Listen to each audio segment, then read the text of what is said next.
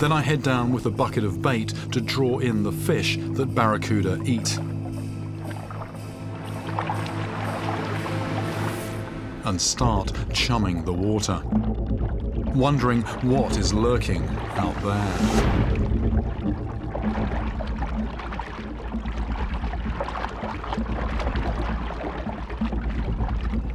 Vibration and movement in the water. It's definitely calling in the predators.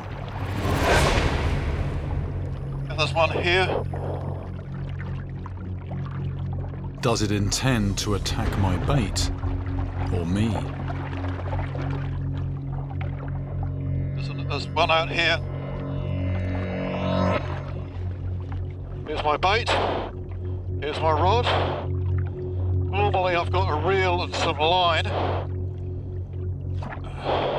Today I've just got the bait attached to the rod.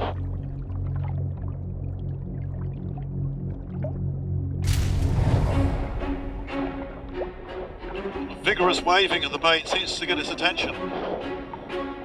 Here we go.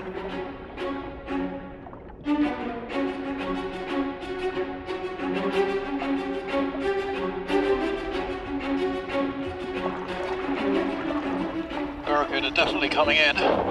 There's definitely a sort of a cautious approach going on.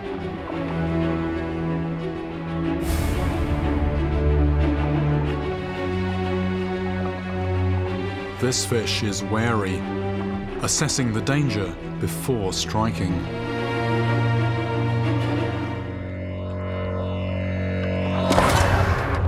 That came in at a rate of knots. It just locked on and it was coming at speed. Just fearsome, absolutely fearsome, these things. Just a little rain of scales in the water.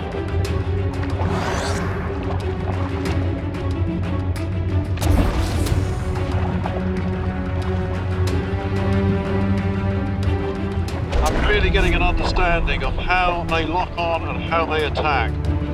Barracuda, it hits, and it hits straight on. It's not like a sideways movement like you get with some fish, like sharks.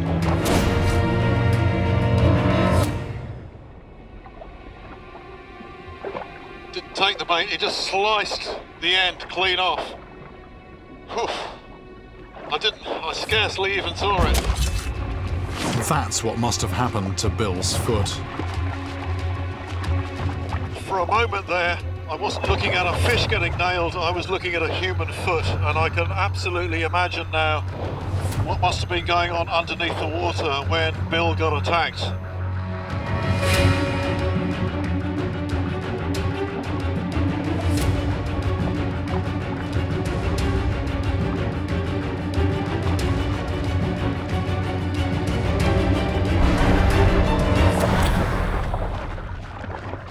I've learned so much about barracuda, just seeing them feed right in front of me. I can certainly now visualise much better what's going on out of sight under the surface.